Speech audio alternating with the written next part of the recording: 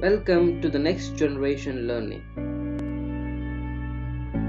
Consider a stepped bar which is fixed at one end and subjected to a force of 500 Newton on the other end. Now there are two areas. First one, area A1 is 900 mm square and second area A2 is 600 mm square. Both the areas are with a different properties, that is different Young's modulus E1 and E2. Now let us consider the finite element model using three nodes 1, 2 and 3. The second node is at the center. Let's open Ansys now. Let us go to preferences. In the preferences we select structural. In the preprocessor element type add. Here we select the element as link and 2D spar 1 element. Now let us define the real constant, that is properties. We define here area. It is 900 mm square real constant 1. This is of a section 1. Now let us add another area. Since we have two sections with different cross section areas, we need to define two real constants. So real constant 1 and 2 sets are defined. Now let us define the material model. We also have two material models because we have two different properties for two different sections. Now let us define the new material, that is second material with material ID 2.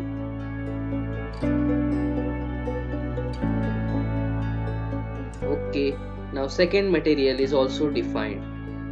Now let us go to modeling, create. We create node, that is node number 1 will be at the origin, node number 2 will be at a distance of 600 mm and third node will be at a distance of 1100. So we created 3 nodes. Now let us create the elements. Between 1 and 2 we have element 1, that is element 1 with properties, that is real constant 1 and also material model 1. Now between 2 and 3 we have material model 2 and real constant 2. So we have defined the elements. Now let us define the boundary condition. We apply the degrees of freedom, that is restrictions on node 1. So all degrees of freedom are fixed at node 1. At node 2 we are applying the force, that is of 500 Newton in the positive x direction. Now we will solve the current load step.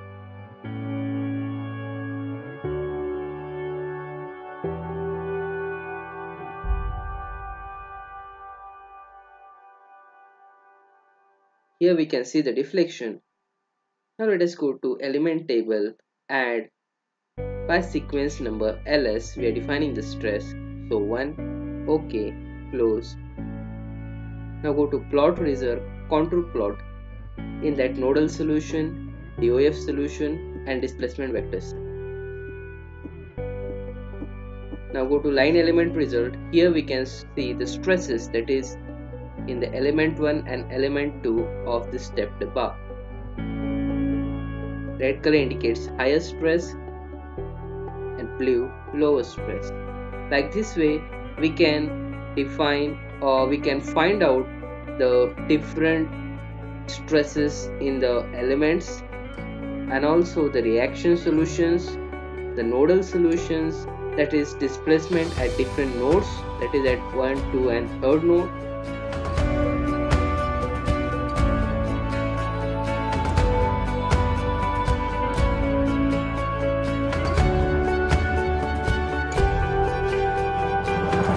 To see the 3D view we are doing this step.